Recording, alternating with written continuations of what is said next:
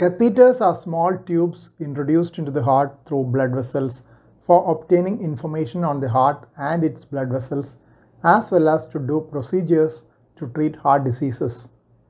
Ablation is the process of damaging a disease-causing region to prevent its abnormal function.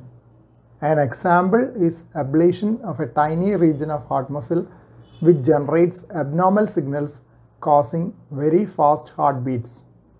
This process is known as catheter ablation.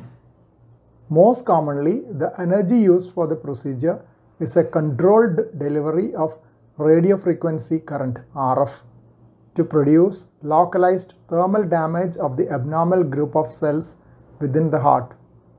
Other forms of catheter ablation may use cooling to very low temperatures, cryoablation, or delivering microwave energy, microwave ablation.